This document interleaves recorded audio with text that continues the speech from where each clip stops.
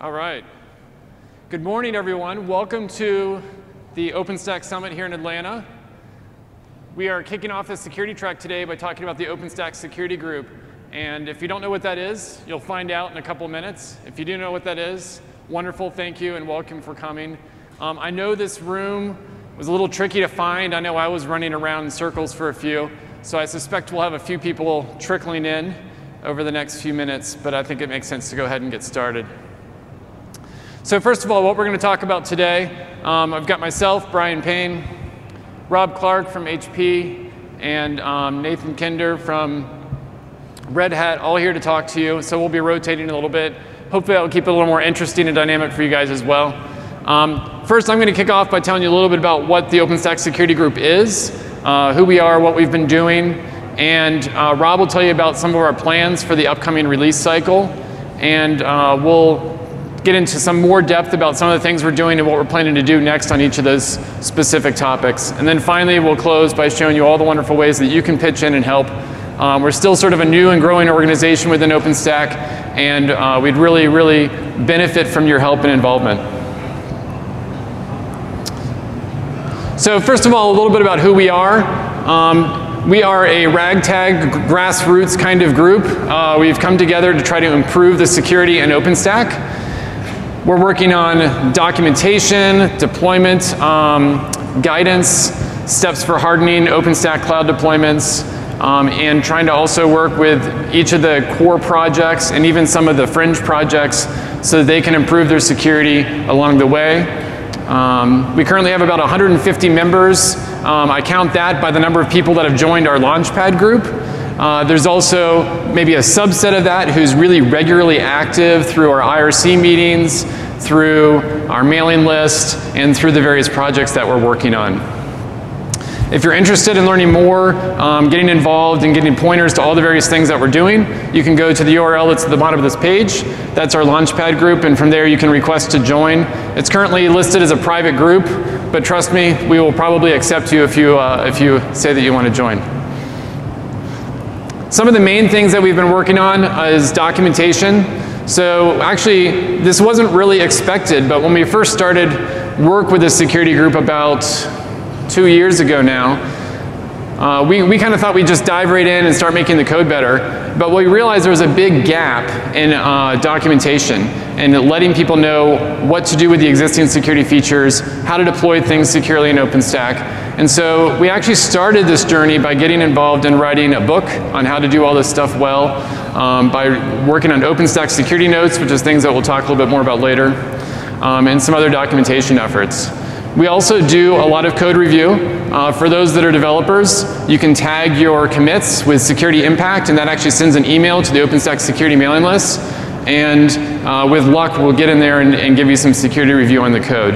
I know we're not perfect with getting all those reviews in, but we do our best to touch the ones where people request it.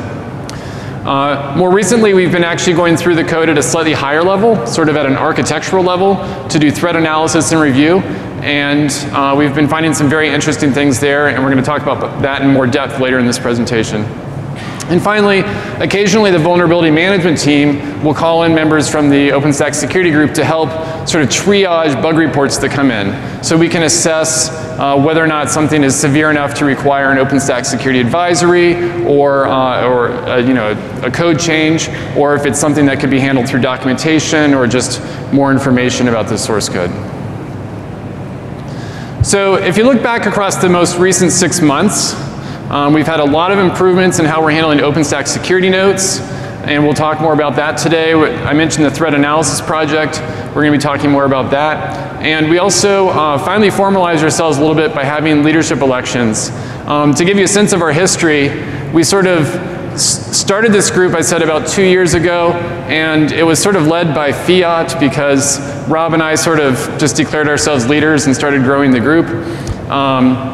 We finally decided as we grew a little bit bigger, it was important to have an actual elected leader, and I was also needing to step aside to spend some time on some additional other tasks. And so we had a lead election, and Rob here was actually elected lead for the next cycle, and so congrats, thank you.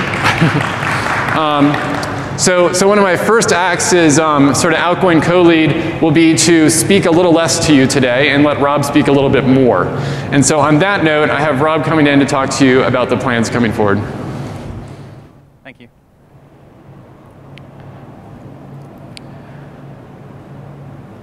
So when we decided to look at how the OpenStack Security Group was going to be run and the things we were going to try and achieve in the next 6 months, it turned out there were actually quite a lot of things that we wanted to do. We end up with a large number of projects, and prioritizing them becomes quite important for us.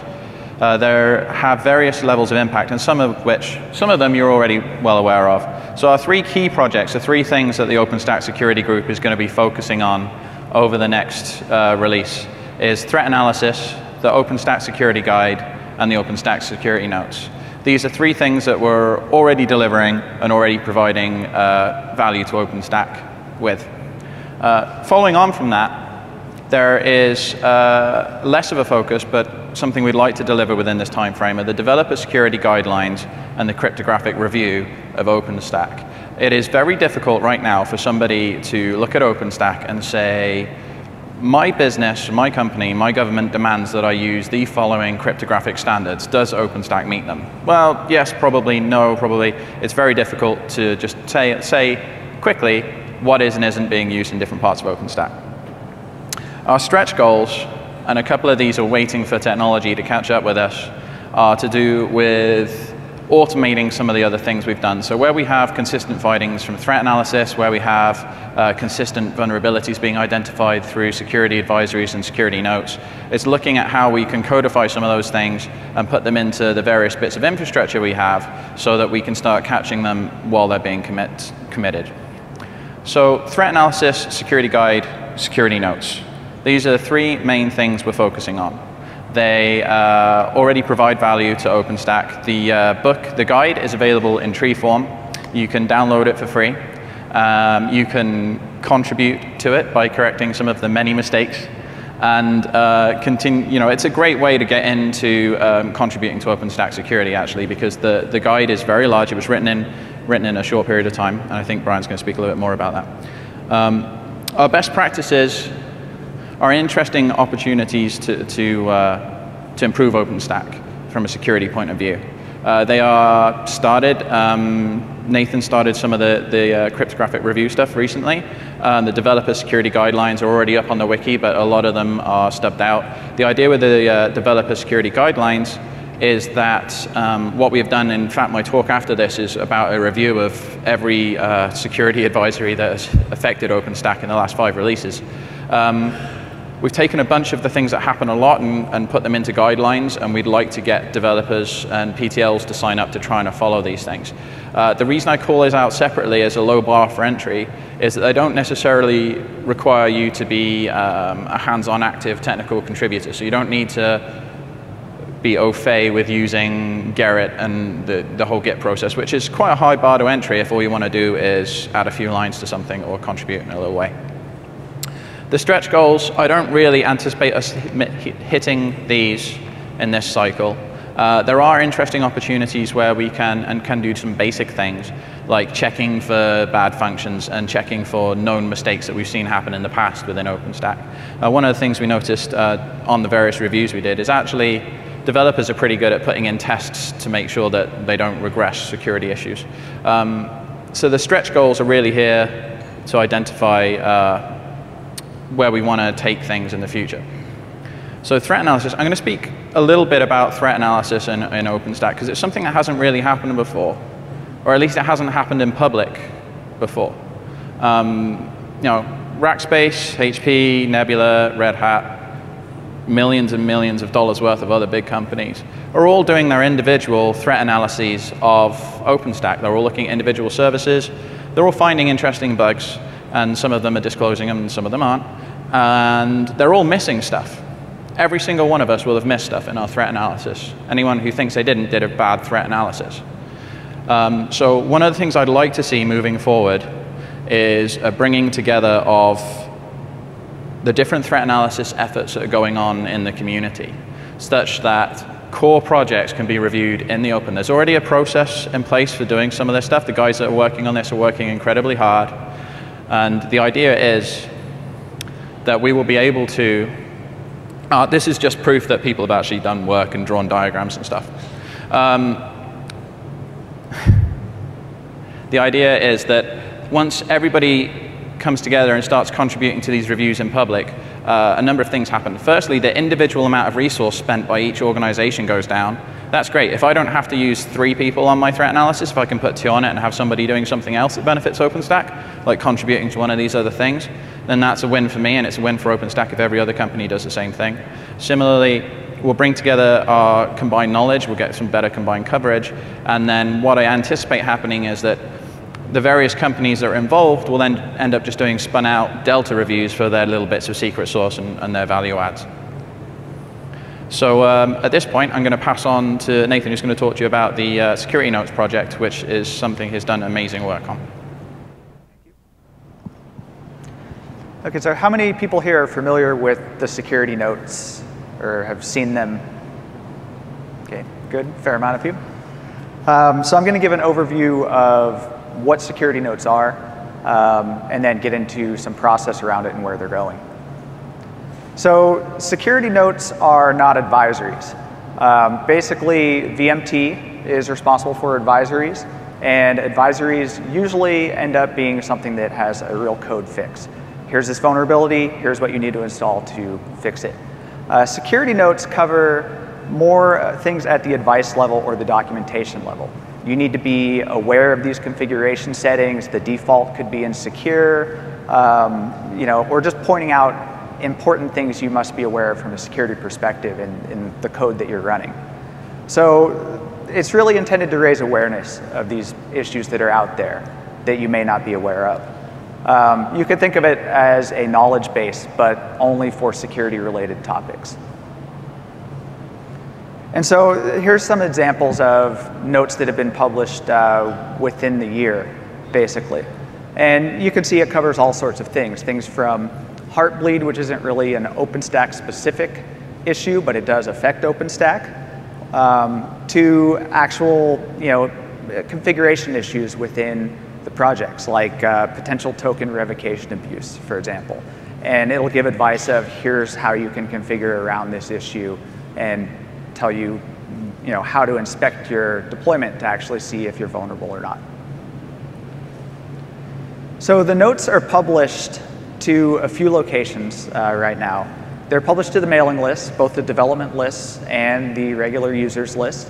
And we also publish them on the OpenStack wiki to make it a little more consumable. If you missed things on the mailing list, and it's pretty easy to do, especially on the dev list because the just sheer amount of traffic there. You can go to one location and see if anything new is there on the wiki. And they're also listed within the weekly newsletter that Stefano mails out. So there have been a lot of process changes since Havana. Basically, the way that security notes were written and published in the past were that everything went through Launchpad bugs. So we determined that a security note was needed for a particular issue. Someone would write up a draft, put it in as a bug comment. Maybe you get some review feedback there and it goes back and forth.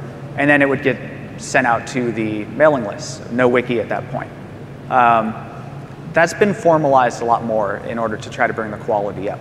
So instead of just using Launchpad, we now actually are keeping security notes in Git and using Garrett review, just like the development process uses. And we actually have guidelines in place for who must review a security note before it can go live.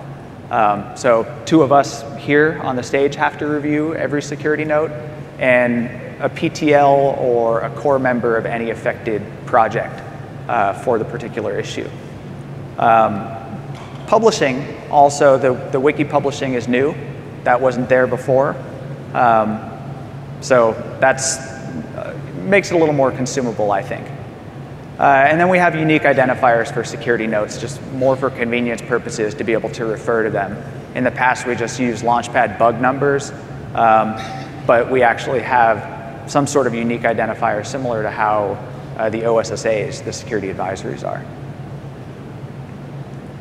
So the results of these changes that I've seen are that the output has increased considerably. During Havana, there were 3 OSSNs published. It was a new thing at the time. I think that Havana, right around when the Havana cycle was starting, was when the first security note was actually published. But there were 3 of them at that point. We had 10 published in the Icehouse cycle, and we have some already in progress for Juno right now. So the output is higher. Probably still should be higher than that. I think we could be documenting even more issues that are raised, but it's a good start. And the quality, I feel, has gone up as well. The reviews have been a lot more in-depth, and there's a lot more back and forth and adjustment of it. And actually having the criteria for reviews for them to get published, I think has really helped there. And I mentioned the criteria that we've been following there. And so going forward, further ways to improve the security note process. We want to get them published into the OpenStack Security Guide, likely in an appendix, and we've been working with the doc team on that. So I think ideally, if the security guide is released for every OpenStack release, say the Icehouse Security Guide update, it would be great if only the security notes that actually affect Icehouse are listed in there as an appendix and updated live throughout the cycle as new issues are found, as usually happens. So that's a big goal, and I think that will make things even more consumable and raise even more awareness to the notes. Adding automatic gate jobs to keep the quality up, so starting to tie into all of this great development infrastructure that's built around OpenStack, getting that into our process here as well for security notes. Right now, we don't have any particular jobs that do things like check for formatting, or they could potentially check for things better than just spell check and formatting changes, but we could actually, have some other checks in place potentially on that. And another great improvement, similar to reviewing security advisories, is reviewing security notes. Because a lot of times what we're finding with the security notes are, it may have been a poor development decision in a default, or just a design of a particular feature, and that is confusing and could have security ramifications. So reviewing those and starting to establish guidelines based off of what we've learned, I think can really be beneficial. And as we start to get into some of the other efforts that were just discussed, we can really go through driving those security guidelines and best practices for developers based out of what we've learned here. And of course, one of the other future improvements I didn't list here is just trying to increase the output. That requires getting more people involved, just in reviewing, in pointing out issues that should be documented, in writing notes. You don't need to be able to write code. You can simply know of issues, and maybe something bugs you from a security standpoint of this is really confusing and we should write it up, contribute it. Absolutely, I think that's what we need to get more people on board with to really raise the cadence of the notes. And so that's what I wanted to cover, security notes, and Bryan was going to talk about the security guide. All right, so how many people here are familiar with the OpenStack Security Guide? Quite a few hands. That's actually fantastic. So this is basically what we call the book, in the sense that it's actually a book that you can buy in published bound form. You can also go to the website that's on the bottom of this slide, and you can view the book in HTML. You can download a PDF version of it. And those online versions are continuously up to date. So every time we edit a single word in the book, we publish a new online version. So you're always getting the latest and greatest. The book was actually created through an interesting process called a book sprint. Basically, this meant that last summer, we took about 10 to 15 people that were involved in OpenStack security and somehow convinced them to come to a hotel in Annapolis, Maryland, and we locked ourselves in a room for a week. And it was all in good nature, but literally on Monday, we were putting Post-its on the wall, trying to figure out what the table of contents should look like, and by Friday we were doing final edits on all of the chapters that we had written. So this whole book was written in 1 week. And that alone, I think, was just an amazing effort. It was a really great way to spearhead something like this. The end result is relatively comprehensive, but what we did at the end is we sort of stepped back and we realized we had spent all this time talking about a lot of what we called the glue, these extraneous configuration pieces, things like TLS, things like the database, things like the message queue. All these things that you need to deploy OpenStack that aren't actually OpenStack themselves. But we do have chapters in there on the various OpenStack projects as well, at least the ones where we had experts in the room. So we had chapters talking about configuration details for some of the main projects as well. But so much of the security for deploying an OpenStack deployment is around the glue and how you deploy this thing. And so now what we want to do is we want to maintain this, and we want to make sure that it's always up to date, that as changes happen in OpenStack or as changes happen with these side projects that are required for deploying a cloud, that the guide always represents the best thing to do. And so going forward, what we did is we actually converted the source code for the book into a doc book format. If anyone here is familiar with that, it's basically an XML-based format, but it's not quite as bad as it sounds. That allows you to have a structured text around how the book is deployed.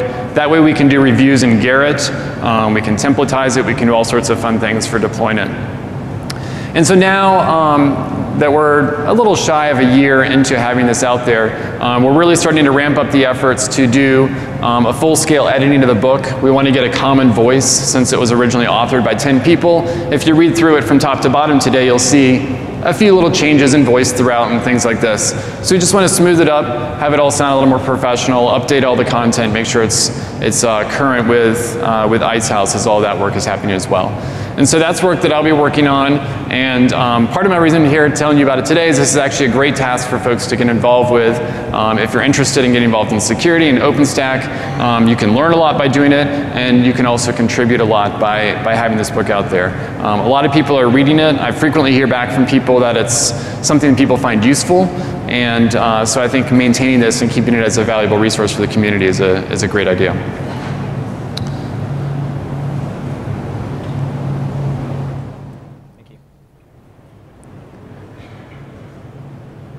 So a common theme throughout our various speaking points today has been about how to get involved in OpenStack security. So how many people in the room are involved in running a OpenStack cloud of some size or description? Brilliant, okay. How many of you are worried about the security of that? Okay, a lot of people getting sleepless nights, brilliant.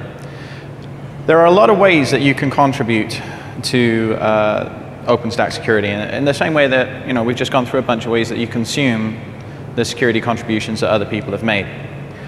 So how many people in the room from your respective organizations have security teams dedicated to working on OpenStack? Brilliant, keep your hands up. How many of you have those security guys making contributions to the open security efforts that are going on in OpenStack right now? Okay, that's pretty cool.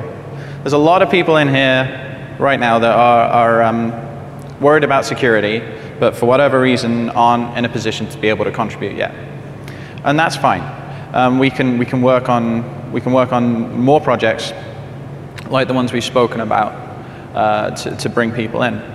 So we have, as I say, we have these 3 key projects that we're pushing forward on, which are the threat analysis, the security guide, and the OpenStack security notes. And you will see great improvements in all 3 of those. Any of those of you that a moment ago indicated you had security teams working towards OpenStack, I would really strongly encourage you, if some of you are in the room are from those teams, or if you know the people in those teams, get them to start talking to us about the threat analysis. Because I guarantee we will have found things that you haven't, and we will have missed things that you have caught. And I'd quite like it if there wasn't a massive breach of OpenStack on the front of TechCrunch and stuff, because that would be bad. So there are a whole bunch of ways to participate. We have IRC meetings every Thursday at 1800 UTC. That's right. I often start the meetings at 5 or 7, but it's at 6. We do code reviews, as Bryan's already called out. You know, there are a lot of interesting opportunities for people to get involved. And one of the things I wanted to do is just have a little bit of a question and answer session, because we've got, you know, the three of us up here. Myself and Bryan have somewhat steered the OpenStack group for the last year and a half, and Nathan has come in and been doing some amazing work with the security notes. And this is just a good opportunity for any of you guys, if you have any questions or if there's anything you want to discuss. I know this is certainly, for me, a lot less technical than the talks I normally give at the summit. There's graphs in the next one, I promise. So if anyone's got any questions, now's an opportunity to talk to us. Or any comments on the threat analysis or how you can get involved in OpenStack, now's a good opportunity to talk about it.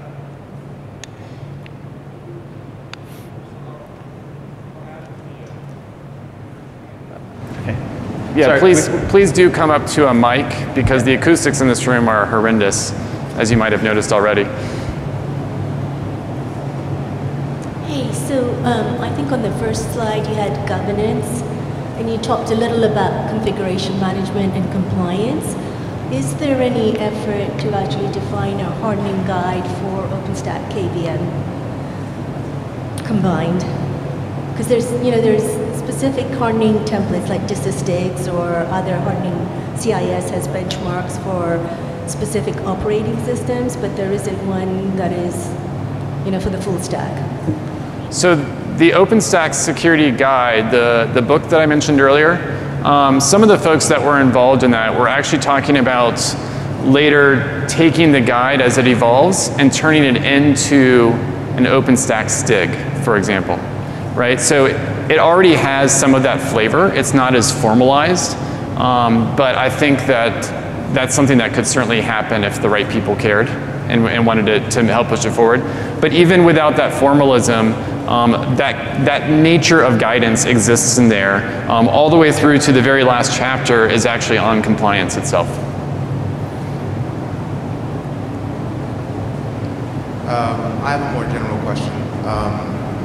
You discussed that several either corporate entities or private entities, whether it be HP, Dell, whatever, are performing security evaluations on OpenStack or either core features of OpenStack, Lance, Swift, whatever.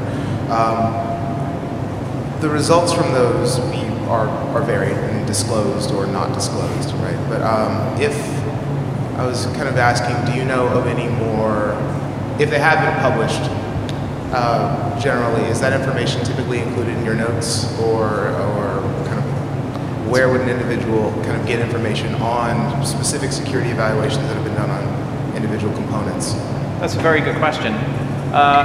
To date, the only avenue that has been open to organizations like one of ours, where they find something on a security review, is just to open a bug with a VMT, which becomes a private bug until it is dealt with, and then eventually it's released as an OpenStack security advisory. Or they decide, well, that's kind of bad, but either we can live with it, or it's more of a configuration issue, or something we're not going to fix, and then it becomes a security note.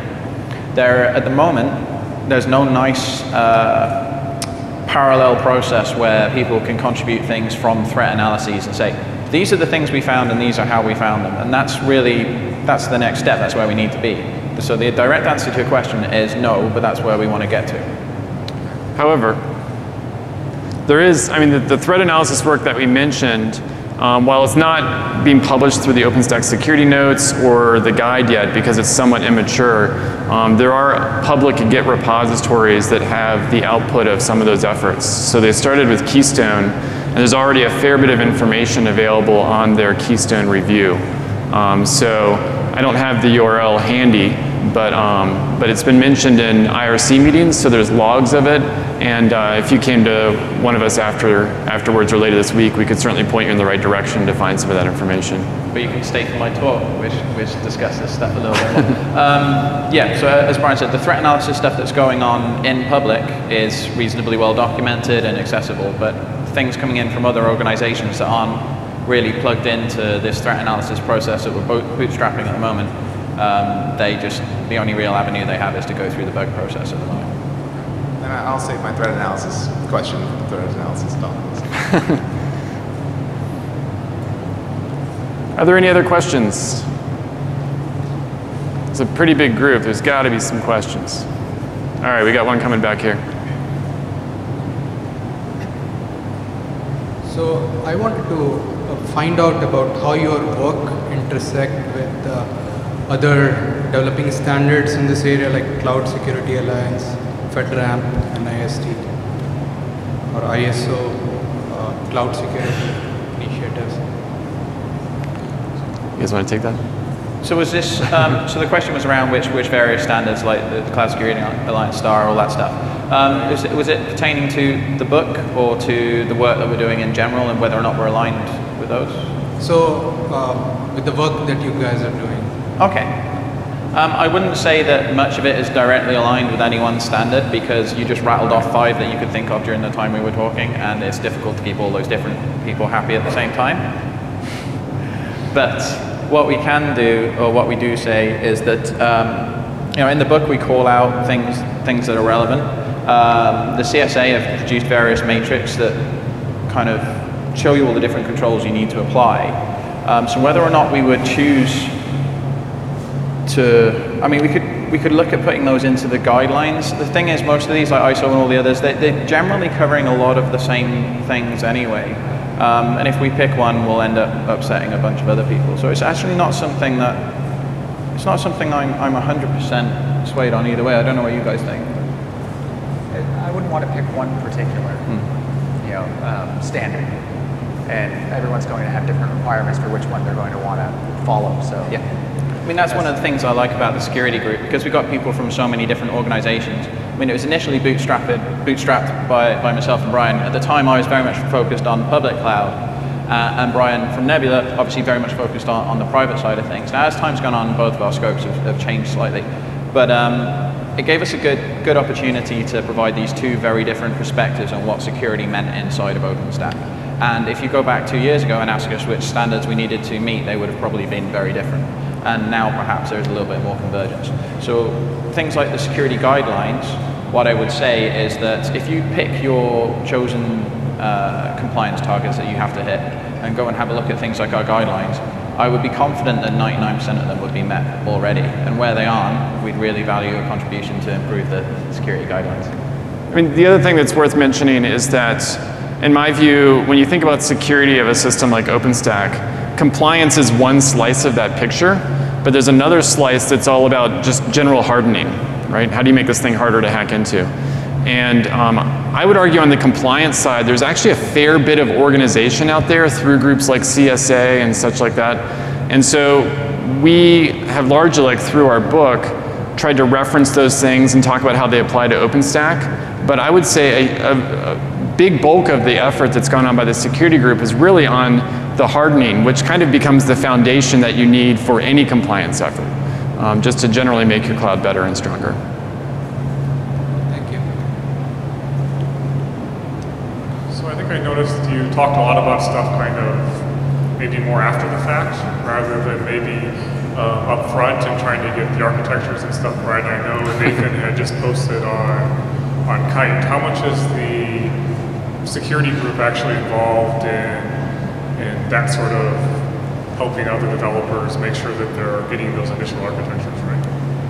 I think it's an area that we're trying to get more overlap between developers and the security group. So it doesn't fall into one of those 3 main efforts that Rob had pointed out, but the code reviews and security reviews. So every time a patch goes through, if a developer remembers to check security impact and set the keyword, then it goes to our list. Now, having actual process of how many of those get reviewed and having official sign-offs from the security group, that's not all really in place. But I think there is a lot of kind of behind-the-scenes reviewing going on there. I know we've been reviewing there were some blueprints a couple weeks ago around Nova, but we have to be asked at this point of, hey, can you look at this and tell me if there's anything you guys think should be done differently? So a good example of where we've been doing stuff like that is with Barbican, because it's very easy for a security team to come in, any security team in any organization, to just walk into a room, annoy a whole bunch of developers, and then get ignored for the rest of the time, right? So Barbican's a nice enough, small enough project, and it's easy enough for security people to get their heads around because it's key management. That we can start, and we do sort of review a lot more of their blueprints and do a lot of those things. We ramp up in that way. Also, threat analysis doesn't necessarily have to be retrospective. So at the moment, it pretty much is because there's so much code already out there. But the idea is that once you build up a certain cadence of review, you can start reviewing deltas, and those deltas can be on proposed changes rather than necessarily looking at code that's already out there. It's definitely something we need to work on a lot more. You're absolutely right. It wasn't highlighted in those slides, but it's something I know we're all concerned about, how we can best influence and steer OpenStack to make smart choices. The talk I have coming up after this really focuses on places where people made bad choices in OpenStack, and in a lot of these situations, it wouldn't have taken much. If the right person had been in the room at the right time, things could have been steered differently. So I think it's definitely something we need to focus on more. It wasn't called out as much in the slide deck as it should have been, perhaps. And it's something that I'm quietly confident that if we carry on doing what we're doing and bring more people in and start focusing on bigger and bigger projects, then we will hopefully get to that point where we have the level of influence that we want. The other thing to remember is if you look at the history and the timeline, all the core projects that you know and love, right? Nova, Keystone, Horizon, Swift, Glance, Sender, these were in existence before the security group was in existence. So it was hard for us to really influence the initial architecture for sure. Of course, things are constantly evolving, and as we sort of get more integrated with the OpenStack community at large, one of our big goals will be to be more integrated with not just a code review step, but an architecture review step at the blueprint stage. And one of the early things that we've done there, the Nova team has started to formalize their blueprint process through a blueprint template and all that. And now there is a section in their template for security impact, just like you'd see in an RFC or something like that. And it sounds minor, but it's an important step, because just by putting that in, over the past month or so, we've already had several people ping us for, hey, can you look at the architecture that I'm proposing here? And that's really a great step forward for us trying to make improvements before there are problems. I guess I'll follow that up in that.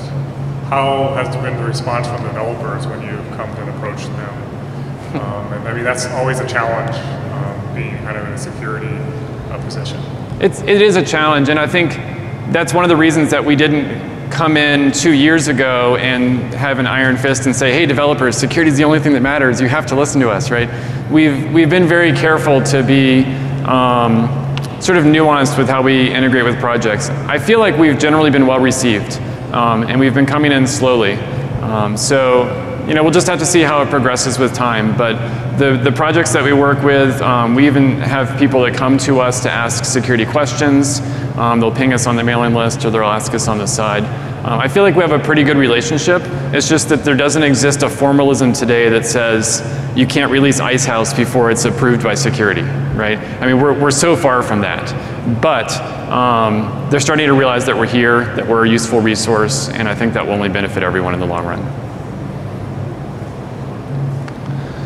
Well, thank you, everyone. I think that's about all we have time for today. We can take some more questions on the side if you'd like, but really appreciate you coming out. Thank you. Thank you.